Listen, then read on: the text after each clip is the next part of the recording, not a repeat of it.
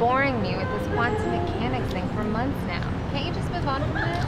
How am I boring you? You said it fascinates you. It was fascinating a month ago. Why are you hostile? I'm hostile and angry. All this time I thought you enjoyed the topic.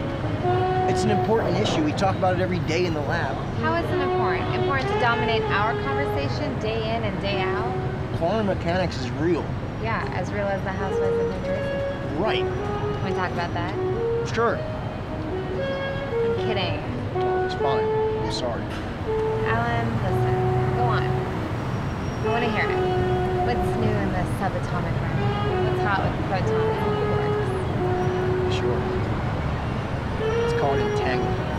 And it's not new.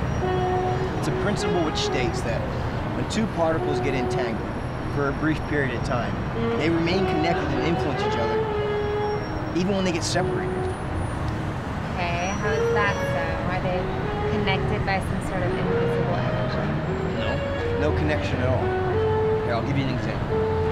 Let's say we have two particles representing two ping pong balls, A and B. And for some reason, they bump into each other.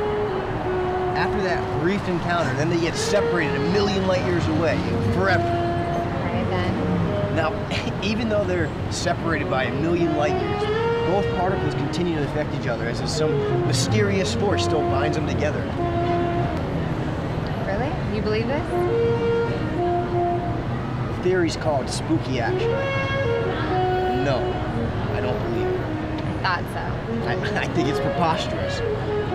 Though several calculations and experiments have proven entanglement and spooky action to be true, I think it goes above the whole natural order of things, you know? So it can't be, and it's my life's mission to contradict this impossible.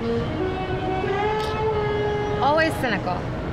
See, I never doubted that you would doubt something like this. Oh, I doubt it. Well, you shouldn't.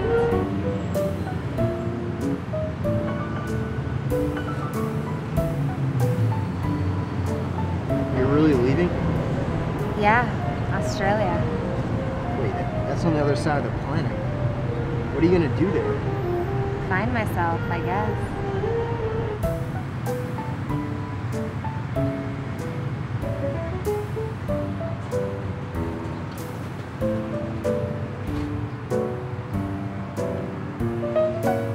It's been a year since Gwen left, and I feel terrible.